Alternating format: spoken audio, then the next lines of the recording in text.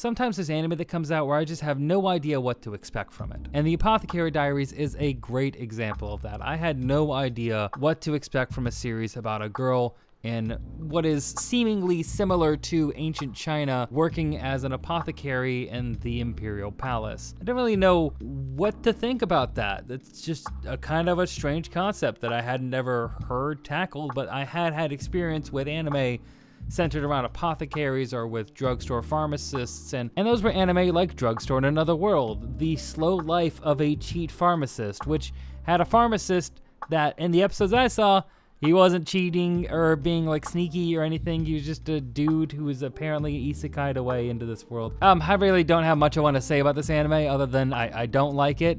I really don't like it for a lot of reasons that it's not even worth me talking about. So I didn't have great experiences with anime based around pharmacists, doctors, you know, I don't know, it just never really caught my interest.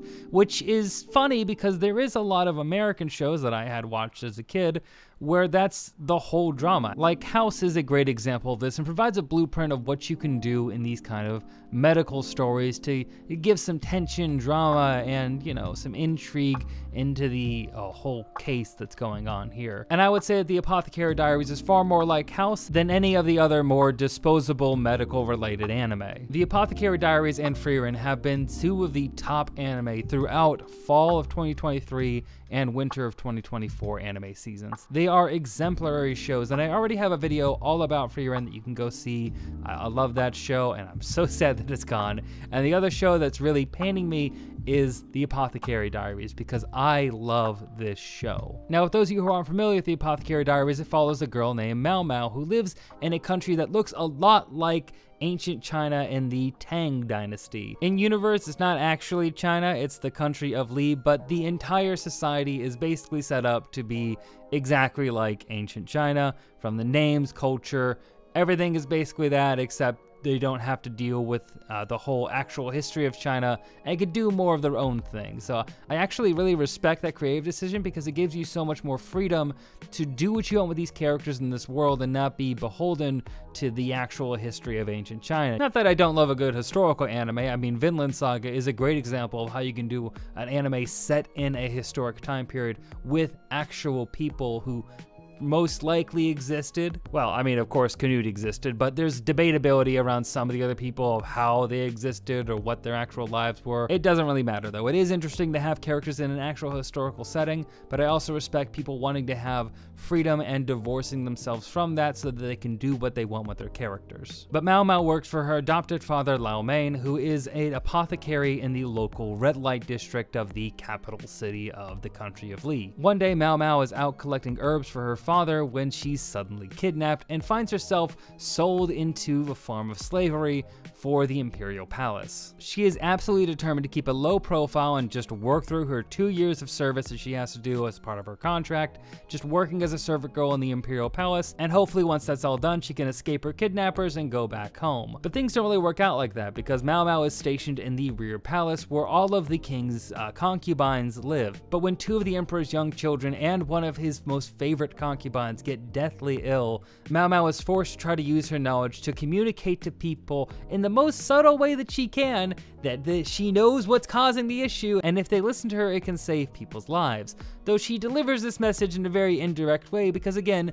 she does not want to actually be known as the person giving out the messages or someone with knowledge. She wants to keep a low profile. But she very quickly fails because when her advice is found helpful and helps save one of the emperor's children, the eunuch in charge of the rear palace, the incredibly impossibly handsome Jinshi, decides that he's going to investigate and find out who has all this secret knowledge, who is useful to him. And it's not long before Jinshi has Maomao working directly for him, much to Maomao's dissatisfaction because even though Jinshi is impossibly handsome, she finds this more annoying than actually attractive and finds his effect on other women to just be really grating. She's a very interesting character. She does not have the same interests as most people have. She has no reason to really care about love or affection or anything like that. She is interested in one thing and one thing only, and that is apothecary work. She loves apothecary work and testing out poisons and trying cures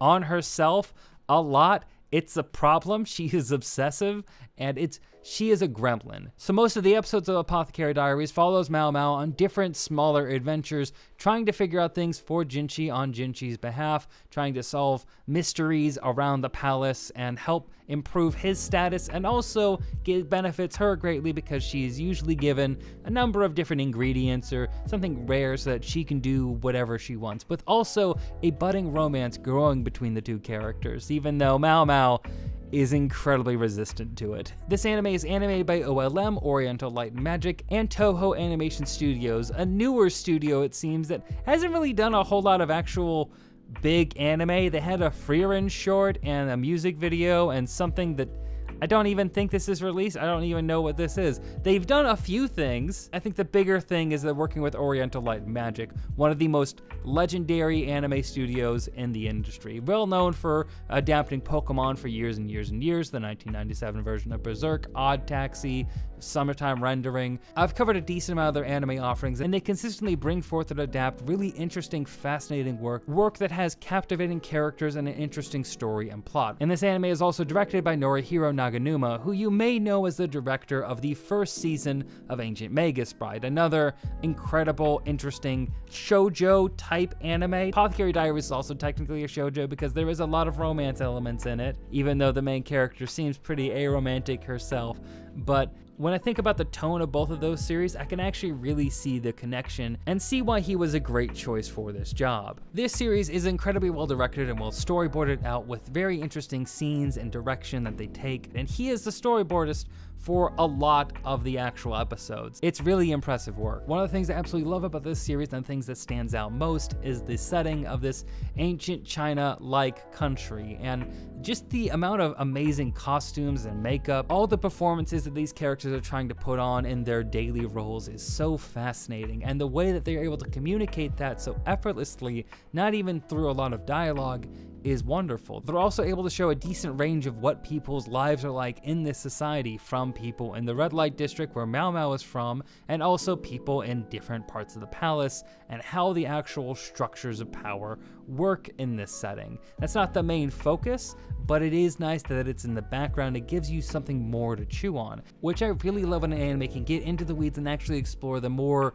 complicated aspects of that world's economy or politics, and how that reflects into our own politics, or in this case, the own politics of actual ancient China. The music is top-notch, the lighting is wonderful, and sometimes just incredibly gorgeous. I love what anime has been able to do with lighting. There's so many different things we go into with that, but lighting in anime has just been so great. This is another example of an anime that understands how to use lighting and make it help their anime stand out from the crowd more. OLM has always been really good at this, especially lately, so big props to OLM for their lighting. And I also want to talk about how Maomao has some of the best reaction shots. There's so many that would just make amazing GIFs. Like a character in chibi form is not new or inventive or anything crazy like that, but I actually really do enjoy these reactions from Maomao because they are so sparingly used throughout the series. Whenever they are used, it really nails a joke for a lot of times, and sometimes they don't even go chibi with it. They just have like a shudder go through her. The comedy is wonderful, and it's such a perfect mix between comedy, drama, and also political intrigue and romance. There's everything that you could want in this series, and it's so wonderful. It's just a really satisfying story, and the way they're able to build up characters, hint things about characters, and then when you finally get that reveal for the character, it changes so much. There's some really great reveals here. I'm not gonna spoil any of it, but the characters are all just very fascinating, and I think really well understood and taken care of by the actual main writer for this series. You can tell there's a lot of love that's gone into each one of these characters and fleshing them out, and the creator wanting to understand these types of people and their role in society and how that affects them as a person, and different ways of just understanding life around you. There are some people who are very, very different for a number of other ways. You could most likely forms of neurodivergency, just gonna be real. Just they haven't said that. I'm not gonna diagnose everyone, but Maomao and some other characters definitely have a little bit of something going on there. And it's really fascinating to see how they think and how they observe people around them and are able to use that to draw conclusions that other people couldn't really get to. It's what makes Maomao's investigation so fascinating and easy to follow. One thing I will say is the first 12 episodes, the first core of the series, that half goes by so quickly. It's incredible. Each episode feels like it's jam-packed with all these different twists and turns and interesting stories, and really, that part of the season just absolutely flew right by. The second half of the season, the first part of the second half, like episodes like 13, 14, until about halfway through the second half, these episodes are a bit slower, right? And that may bother some people. I don't want people to drop it, because after you get past that point, it is necessary setup for what they have going on later in it, and the payoff is so great. It matches, if not surpasses, the highs of the first half of the season. It's incredible, and I think it would really be a shame if people see these slow episodes and drop the series. I really hope no one does that, because even though these episodes are slow in this second half, they are building to something, and that something is totally worthwhile. I'm not going to get into what, but it is worth it. It's so worth it. The Apothecary Diaries is an incredible anime, and if Frieren wasn't out, it would be my favorite anime of the past couple seasons, like without question. But Frieren is also like a once-in-a-generation anime, so kind of not fair. These two anime, though, are incredible. If you want an anime that has romance, an interesting setting, it's a medical drama and a medical mystery featuring medicine that would be available in the years like 600 to 900 AD. So it's like really specific time period. I love that drama, and I love the political intrigue that's layered on top of that, because palace intrigue, let's face it,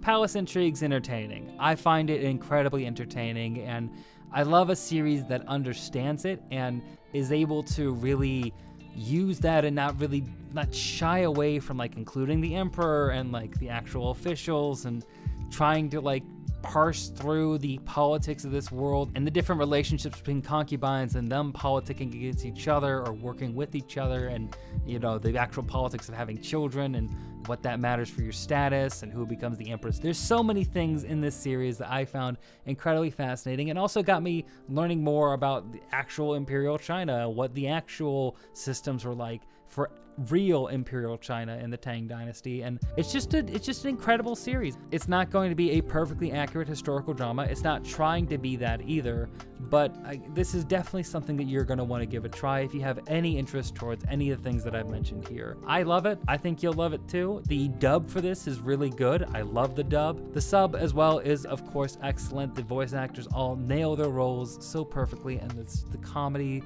is so well timed. I love this series. I love it. So be sure to give the Apothecary Diaries a shot. It's one of the anime that I've been highly recommending to anyone who I can. It's an anime that has very wide appeal and can be enjoyed by people who don't really like a lot of the more juvenile types of anime. This is an anime for everyone. I love it. You'll love it. Give it a shot. Thank you very much for watching this video. I'm going to be doing a number of videos on anime from this past winter 2024 season. There's some anime that came out this past season that I'm really excited to talk about finally, so look forward to that. So be sure to follow along, subscribe if you want to see videos similar to that. Like this video if you liked it, comment if you have your own thoughts on, you know, the Apothecary Diaries or anything that I've talked about in this video. I'd love to have conversations with you, as I always would. But of course, I want to be sure that you have a great day, a great night, or whatever it is you're having. And stay rad.